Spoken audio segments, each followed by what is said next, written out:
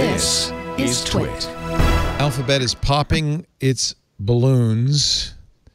See, this many puns. This is the Google, the Alphabet that I kind of cherish and love. Kind of the wacky. Let's try it. Let's see what happened. The Project Loon, which was named partly because they were balloons, but I think also partly because it was a little loony, was one of their moonshots. The idea to put high atmosphere balloons all over the world to distribute the internet. It launched in 2013. It never really had a chance of making any money. By 2018, they'd graduated from Google's X, which is their moonshots, and it was made a division, one of Alphabet's other bets. That's actually the beginning of the end, because now we're starting to see how much this is costing. It got its own CEO, it got some outside funding, and there were some uses of it. You may remember in Peru after an earthquake, they put the balloons up there to provide internet. Puerto Rico after Hurricane Maria. Last year, there was a pilot project in Kenya delivering bandwidth. But Astro Teller, the appropriately named head of Google X, and also the chair of the Loon board, he killed his own offspring. He recommended Alphabet no longer fund it, and no one else was interested in picking up the mantle. Astro said, you know, this was a long shot. Even when we started it, he says he gave it about a 1 or 2% chance of succeeding.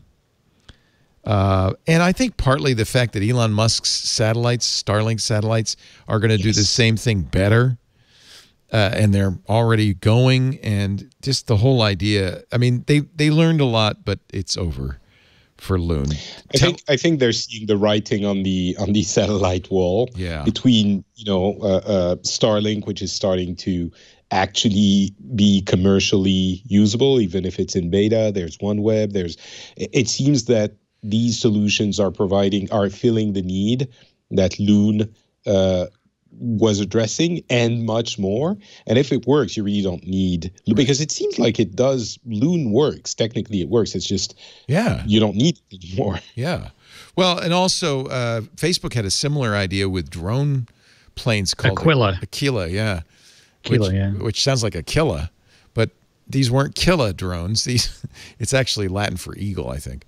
But they killed that a couple of years ago. I think Loon also is just like not really as innovative as it seemed to be. Like, even though the balloons were really cool, it was, but it was expanding, existing cell tower coverage, right? Yeah. Which is very different from like Starlink, which is like satellites that are beaming down the coverage to areas that don't already have it. That's why Loon was so great in disasters, because it was like, okay, the fiber is down, so you're going to use these balloons instead. But, it's mostly areas where there was already fiber coverage, because they were just expanding that a little bit. It wasn't this like, we're going to bring it to the masses who don't have any don't have any tower nearby. And I think that was part of it. We ran a really fun story about how the balloons were going down in Uruguay, which didn't even use them at all, but they were falling into like rural Uruguay all the time. Oh, jeez.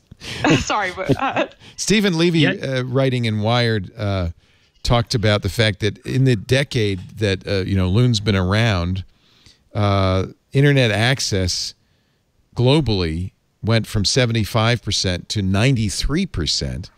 He also says, and I don't know if this is Levy editorializing or if it's true, the remaining 7% are primarily populated by either those who can't afford the 4G phones you need for Loon signals, or aren't convinced that the internet was worth the effort.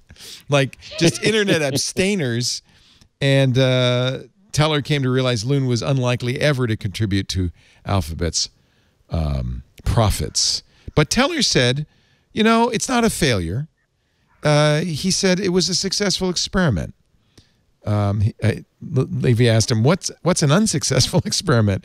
And Teller said, the real failure is when the data tells you what you're doing isn't the right thing and you do it anyway.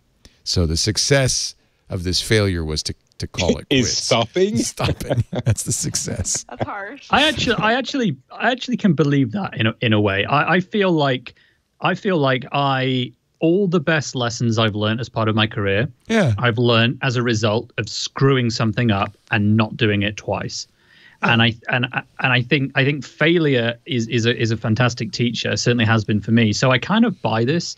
And I think the analysis is accurate, that this is just, maybe this was something that could have worked earlier, but it's too expensive to deploy, to maintain. It doesn't impact the bottom line so much. But I do still think there's something in this idea of balloons and temporary internet access, as you said, Louise, like in disaster zones and in places with natural disasters or something else where connectivity is cut off. Anything that you can rapidly deploy can be massively beneficial. I've seen, I think it's Vodafone.